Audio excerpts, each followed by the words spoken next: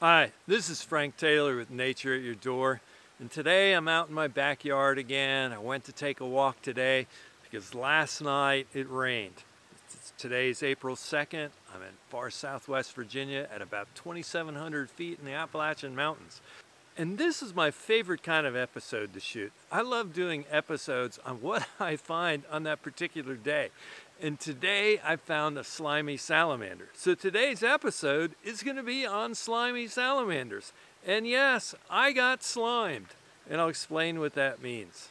And the slimy salamander is one where if you live anywhere on the eastern part of the United States, except for Florida, you probably have slimy salamanders in your state.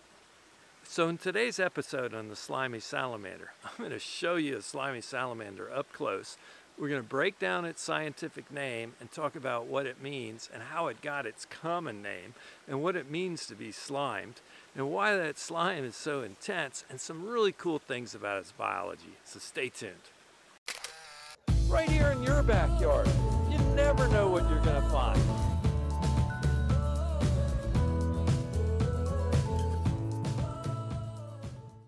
So today I was walking through the woods, and if you've seen some of my recent episodes, you know that I've got pieces of aluminum roofing that I've left out as a habitat and enhancement for reptiles and amphibians. And today, just a little while ago, I pulled this up, and sure enough, underneath, I found this slimy salamander. So I slapped some wet soil on my hands, and as quick as I could, I picked them up and tossed them into a terrarium that I always carry with me. And my close-ups are on this specimen here today. Slimy salamanders are in the Plethodon group. The Plethodon salamanders are woodland salamanders that have adapted to life totally terrestrial, unlike frogs and toads and some other salamanders. Don't lay their eggs in ponds, and they don't have any tadpole or newt stage.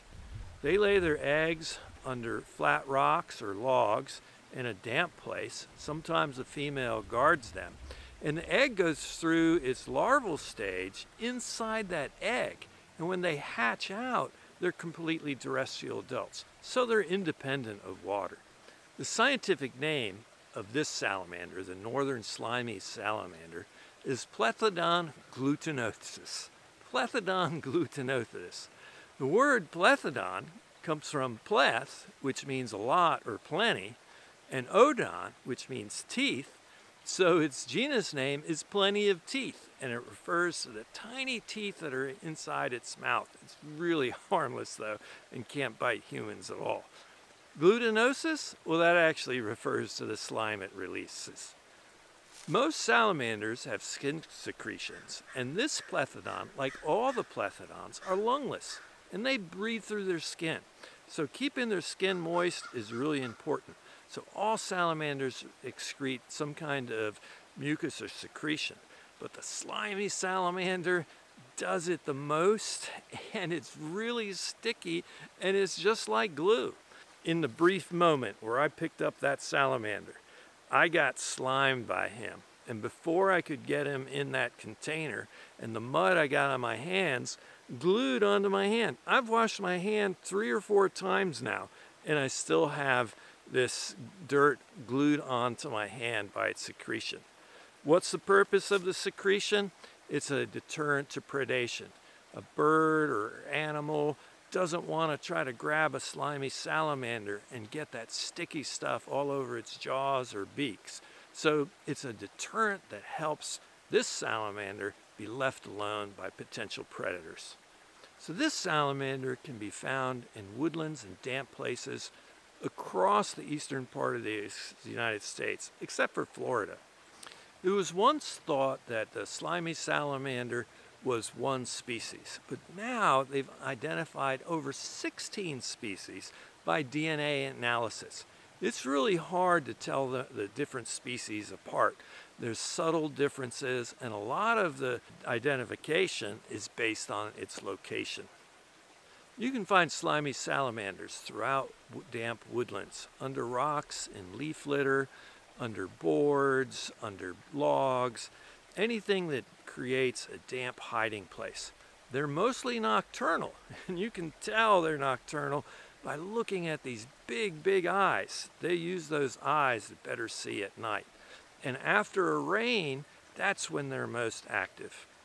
Adapted to living in the leaf litter and under logs and rocks, these guys eat almost any invertebrate they can find. Millipedes, centipedes, slugs, isopods, insect larvae. If they can gobble it down, they'll eat it. So in identifying a slimy salamander, at least from all the other salamander species, look for this blue-black color. It's really beautiful. And these white or silver or sometimes even gold flecks all across its body. The other characteristics is the length of its tail. Look how long that tail is compared to his body. And also the tail is cylindrical. Some salamanders have flattened or keeled tails, which are useful when they're living in the aquatic environment. But this salamander, being totally woodland, has a round or cylindrical tail. Remember, if you want to go out and find some salamanders, always wet your hands before you pick them up.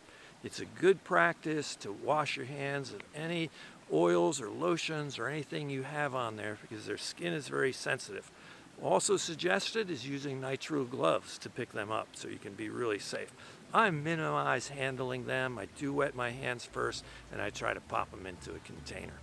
Also, if you turn over rocks or boards, always put them back gently in the exact spot you found them before. So thanks for watching this episode of Nature at Your Door. I tell you, this is a great place to look for salamanders.